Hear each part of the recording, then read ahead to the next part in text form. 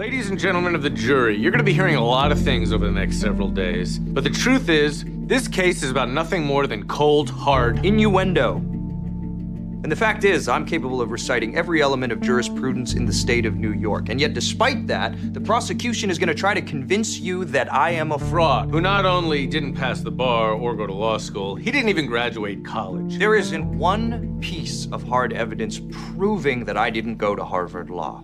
There's no record of tuition being paid, no record of a Boston address. There isn't even a simple picture in the yearbook. Let's talk about the yearbook. As he told you, I'm not in the yearbook. Where is Mike Ross? Now, what he didn't tell you is that 25 other students are also not in this yearbook. Now, are those other students being charged with fraud? Of course not, because we don't put people on trial for being sick on picture day. And no matter What he says, the fact is, Mike Ross is not a lawyer. He's a fraud, and we will prove that beyond a shadow of a doubt.